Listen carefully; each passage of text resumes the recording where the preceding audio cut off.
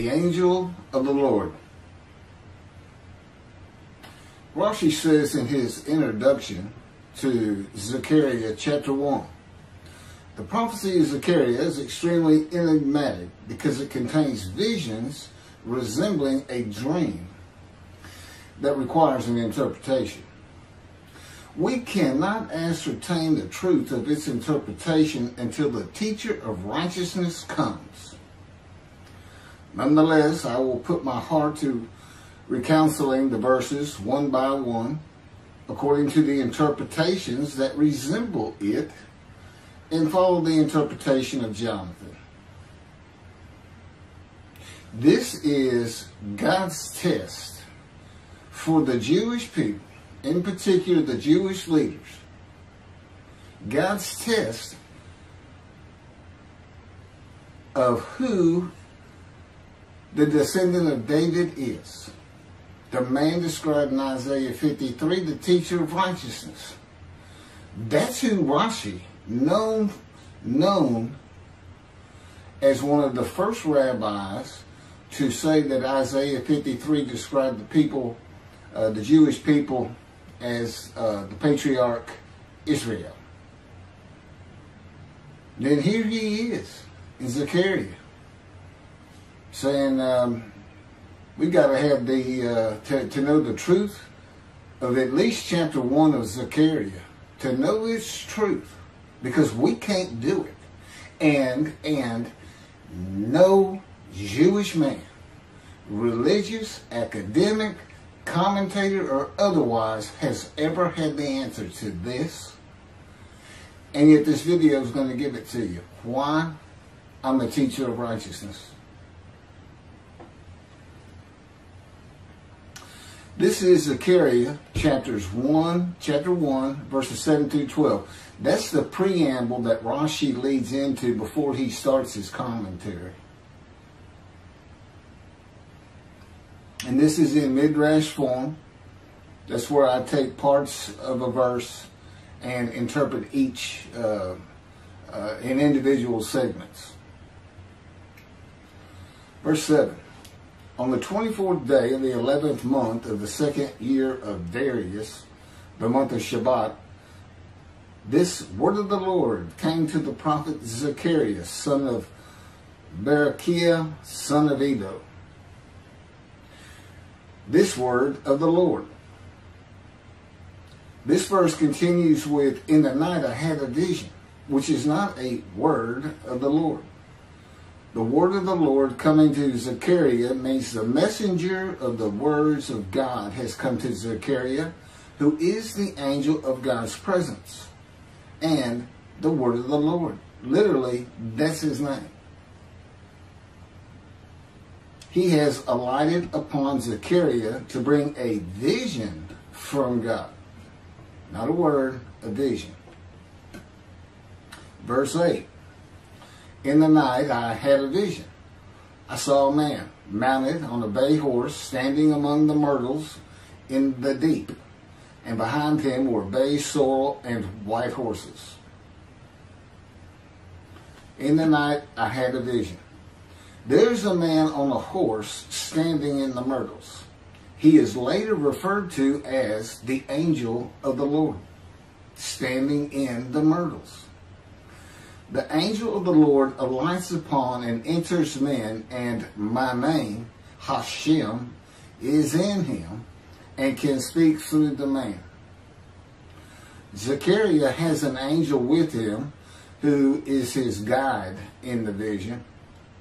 The deep is like a valley Zechariah is looking down on, filled with myrtle trees, and then an open area below that is where the bay, sorrel, and white horses are. Verse 9. I asked, what are those, my Lord? And the angel who talked with me answered, I will let you know what they are. What are those, my Lord? Zechariah is not talking to the angel. That's an angel. It's not my Lord. Who answered, but who never lets him know what they are. he is asking the man standing among the myrtles on a bay horse about the horses in the open area and calls him my Lord. Verse 10. Then the man who was standing among the myrtles spoke up and said, these were sent out by the Lord to roam the earth. Then the man who was standing among the myrtles spoke up and said, again, this is Midrash form. Okay, so the man standing in the myrtles answers the question of Zechariah, not the angel who is with Zechariah. Verse 11. And in fact, they reported to the angel of the Lord, who was standing among the myrtles. We have roamed the earth and have found all the earth dwelling in tranquility. And it's just like a dream. We have horses talking. You know, there could have been birds. Anything that can go far and go a long ways out and then come back. In this case, for this story or for this dream that was given Zechariah, it's horses. And in fact, they reported to the angel of the Lord. They who reported are the horses who have gone to and fro throughout the earth, and they spoke the report to the angel of the Lord, who was standing among the myrtles. The angel of the Lord, who was standing among the myrtles, has alighted upon and entered the man standing amongst the myrtles. The angel of the Lord is using this man as his visible presence. You cannot see the angel of the Lord. Just as he once used a burning bush for his visible presence, and God spoke through him to Moses. Not just as his visible presence, he also used the man to say, these were sent out by the Lord to roam the earth. In other words, it sounded like the answer was coming from this man. But it's coming from the angel of the Lord, and God is in that angel, his presence. Because that's the angel of his presence. You can find that in Isaiah chapter 63. I don't recall the verse. I never see anything on the angel of his presence. Wherever God's presence is, the presence that enters the temple, I never hear any mention of the angel that has to be with him. Why? It's the angel of his presence, who is the angel of the Lord. Yeah, I believe, and I'm not certain about this, but I've heard it at least one or two times, and that is Christianity believes the angel of the Lord is Jesus Christ.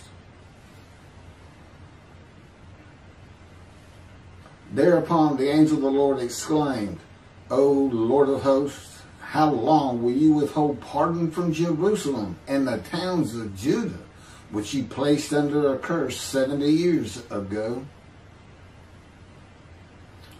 Thereupon the angel of the Lord exclaimed. Okay, so the angel of the Lord exclaimed through the man. Zechariah heard the words come from the man standing in the myrtles. It is the only way Zechariah could have heard the words. The angel of the Lord can only speak to the man he has alighted upon. Ezekiel describes this as, a spirit entered into me and set me upon my feet, and I heard what was being spoken to me. O Lord of hosts, how long will you withhold pardon from Jerusalem and the towns of Judah, which you placed under a curse 70 years ago? The following verses are from the book of Isaiah regarding this curse. Isaiah chapter 43, verse 2. So I profaned the holy princes. I abandoned Jacob to proscription and Israel to mockery. That, of course, is God speaking. The profaning of the holy princesses is God's prophecy of the banishment of King Jeconiah and all his offspring from ever ruling over Judah and Jerusalem again. The line of the kings of Judah ended. The line described king by king in the first book of the New Testament of Christianity. the line of Jesus. The abandonment and mockery are God's prophecy that the northern kingdom and the southern kingdom of the Israelites would be defeated and deported from the promised land. Isaiah witnessed the deportation of the northern kingdom, but the deportations of the southern kingdom were many years after his death. This is chapter 43, verses 5 through 7. Fear not, for I am with you. I will bring your folk from the east, will gather you out of the west. I will say to the north, give back, and to the south, do not withhold. Bring my sons from afar, and my daughters from the end of the earth, all who are linked to my name, who I have created, formed, and made for my glory. Okay, this is God's prophecy that all the tribes of Israel would return from the Assyrian deportations of the tribes east of the river Jordan, that were Reuben, Gad, and the half-tribe of Manasseh, and all the tribes of the northern kingdom, deported by Assyria, defeated and deported, and the Babylonian deportations of the southern kingdom. It is a prophecy that is specific to the Assyrian Babylonian exiles. This prophecy was fulfilled according to the books of Ezra and Nehemiah and their account of all 13 tribes returning to the southern kingdom of the lands of Benjamin and Judah. Jerusalem is within the lands of Benjamin, and his lands are considered part of the kingdom of Judah, since that is where the kings of Judah rule from. 10 tribes being lost and not returning is a myth. When the 7th month arrived, the Israelites being settled in their towns, the entire people assembled as one man in Jerusalem, as the man Israel, all of them.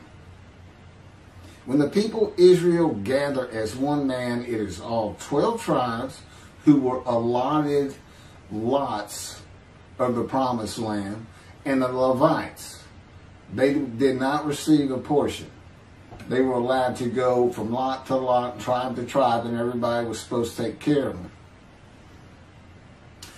The Levites, that would be Levi, the son Levi, the priestly tribe without an allotment of the promised lands.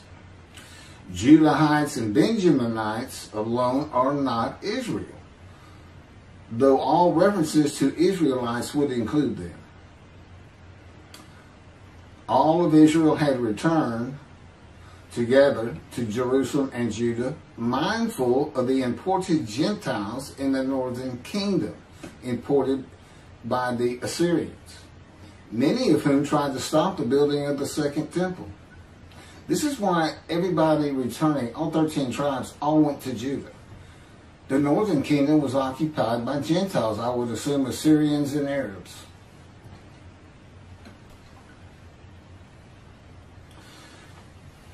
This is 1 Chronicles chapter 9, verses 2 and 3. The first to settle in their towns on their property were Israelites, priests, Levites, and temple servants, while some of the Judahites and some of the Benjamites and some of the Ephraimites and Manassesites settled in Jerusalem. That would be Ephraim and Manasseh. Manasseh was such a large tribe, it had to be broken in. It was broken in two. Half of it set up, their allotment was east of the river Jordan by about where Edom would be. And well, that was the tribe of Gad. Not Edom, Gilead, where the Tishbite, Elijah, the Gentile, was an inhabitant. Ramoth Gilead. Manassites, Ephraimites, and Judahites were the tribes with the largest allotment of the lands of Abraham, and Jerusalem is in the lands of the Benjamites. Those are who just got mentioned. The 3 largest lot owners.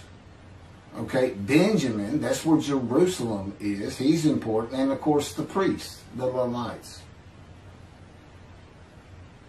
So Ephraim and Manasseh were not lost tribes, as many believe from writings outside of the Bible. There never were lost tribes according to the Bible. Okay, so all 13 tribes returned and settled in new towns. The accounts of the deportations indicate there was not much left of the old towns. There is no account of how the new towns were settled, though it is unlikely it was based on prior ownership. The exile lasted too long for the deported owners to still be alive, and the tribes of the northern kingdom had to build new towns to live in. It also says the Levites settled in on their lands. So everybody had to pick and choose, and I'm sure the the strong and wealthy got the best places, and again, many just settled in Jerusalem. Okay, this is Isaiah chapter 43, verse 14. Thus said the Lord, your Redeemer, the Holy One of Israel, for your sake I send to Babylon. I will bring down all her bars, and the Chaldeans shall raise their voice in lamentation. This is God's prophecy that Assyria would be conquered by the Babylonians, who were defeated by the Chaldeans. But they actually go back and forth and actually became somewhat intermingled, Chaldeans and Babylonians. And that he would raise up the Gentile anointed king Cyrus of Persia to conquer them, to clear the way for all the tribes to return. That's how he cleared the way to the desert, or made rivers for them. Basically, he got Cyrus to release them. Chapter 43, verse 25. And I never hear anything about this. It is I who, for my own sake, wipe your transgressions away and remember your sins no more. Okay, this is God doing, and he says this, something new. I'm going to do something new for the Israelites. This story repeats with the new covenant that includes sin forgiveness of the Jewish people that arise with Elijah and the angel of the covenant after the exiles of the Roman dispersal return to the land of Israel in a time to come. That's from Jeremiah chapter 31. The Jewish people have returned from the Roman dispersal of them throughout the world, the diaspora, which means outside of the promised land, outside of Israel, to a land that lay desolate for more than 2,000 years until after the Holocaust, and they created the state of Israel in 1948. 70 years later, and that's funny too, because they talk about a curse of 70 years. That 70 years, I believe, just applies to the last of 3 deportations of Judah and the defeat by the Babylonians, because the northern kingdom had been defeated and deported long before that, and the first to be defeated and taken to the lands of Assyria was Gad, the half tribe of Manasseh, the lands east of the river Jordan. 70 years later, the land blooms again, and Jerusalem has been rebuilt as a great city, larger than it was in ancient times, according to God's words in Jeremiah 31. The time to come to deliver the new covenant with sin forgiveness is here. That's very important for the interpretation of at least chapter 1 of Zechariah.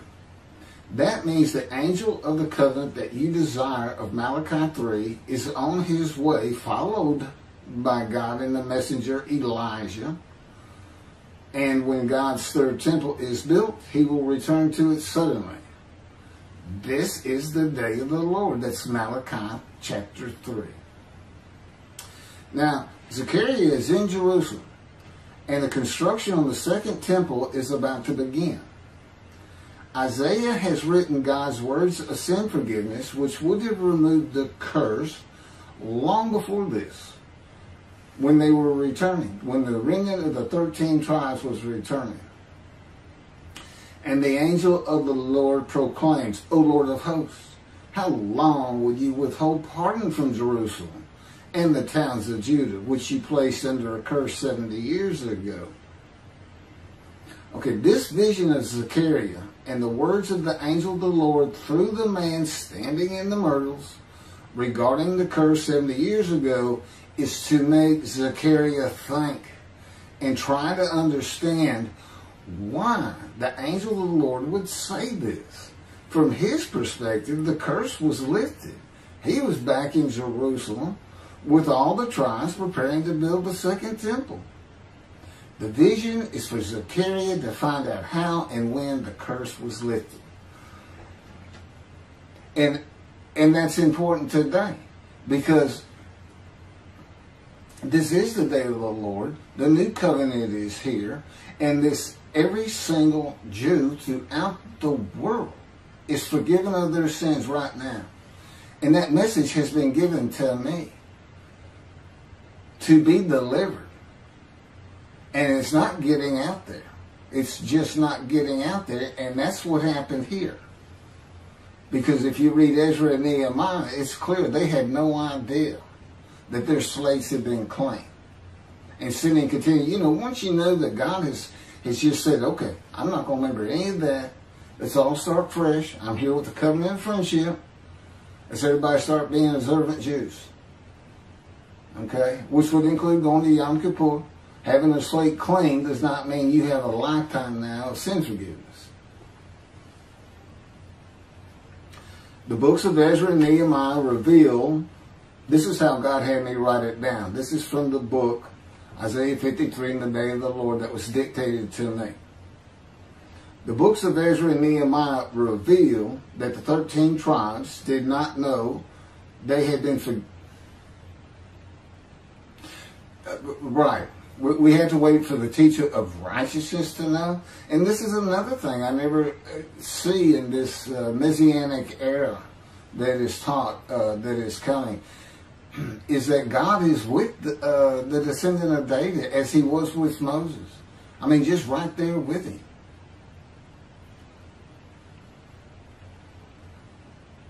The books of Ezra and Nehemiah reveal that the 13 tribes did not know they had been forgiven of their sins to be a holy seed in the building of the second temple.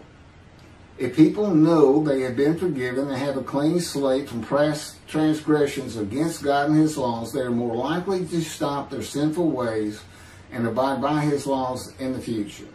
The scroll of Isaiah needs to be found and interpreted by Zechariah and the religious leaders so they will know of God's forgiveness of their sins. God will be returning before the temple is built. That will be the third temple, to test the devotion of his righteous servant and make him suitable for his purpose, which might prosper. That includes the building of the third temple. This would begin when his spirit alights upon the anointed one, Moshiach. His presence with his righteous servant will be necessary for the temple to be rebuilt. Islam will not freely hand over their third most holy site to Israel and abandon the Dome of the Rock Mosque, a mosque that sits on the Temple Mount purchased by King David for God, the most holy site of the Jewish people. With God is the angel of his presence, who is already on the way. You want me to skip that? Okay, this has been covered in other videos more than once.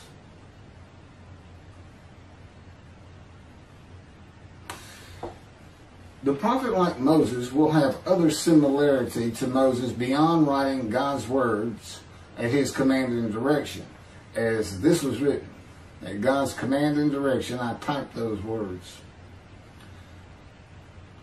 To the greatest degree possible for any human being, Moshe's identity and existence became one with the Creator. Now that's who you're looking for when you say the prophet like Moses. It's not Joshua. I've heard that one, which is, you know, it says right there on that page, there's never been another prophet like Moses. Well, his attendant Joshua standing right there, if that's... Anyway. Moshe's identity and existence became one with the Creator. I don't think you can say that of Joshua. I don't think you can say that of any man until the Spirit of God alights upon him in chapter 11 of Isaiah. He surrendered himself to God to the extent that our sages say the Shekinah, divine presence, which is the angel of his presence, who is the Holy Spirit. He's an angel, and his body is not human form with wings.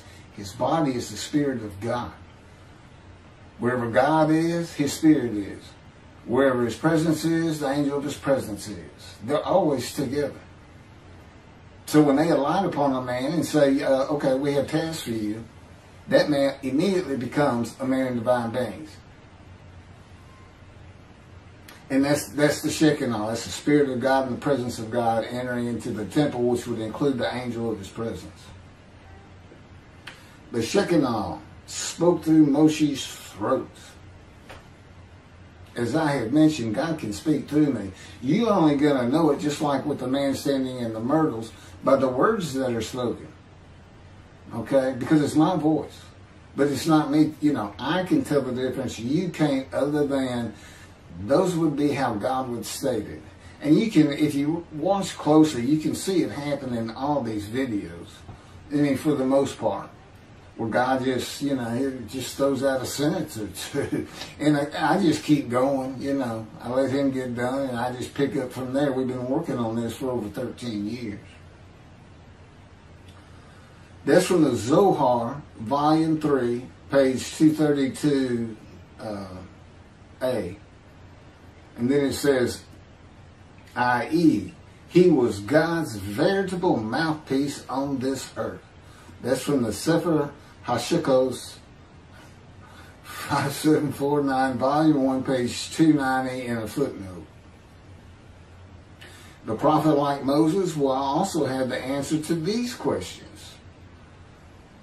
Quote, the great Jewish philosophers try to understand the question of how Moses heard God literally, some insisting that God spoke actual words and Moses heard them with his ears, while others suggest that God's speech was communicated silently to Moses' intellect and only uttered in sound by Moses himself.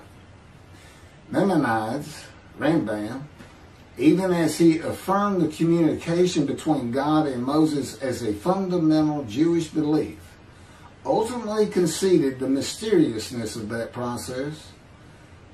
The entire Torah reached Moses from God in a manner which is figuratively described as speech, but no one has ever known how that took place except Moses himself, whom that speech reached. That's commentary on the Mishnah, Sanhedrin, Chapter 1. Well, I have the answers, and I've been telling you the answers. God is in his Spirit. Spirit enters into you, because we find it in Ezekiel. There's where God tells you. God was telling Ezekiel, Ezekiel, get up on your feet. Ezekiel says, at that very moment, a spirit entered into me, and I could hear the words of God. There it is. When he enters him.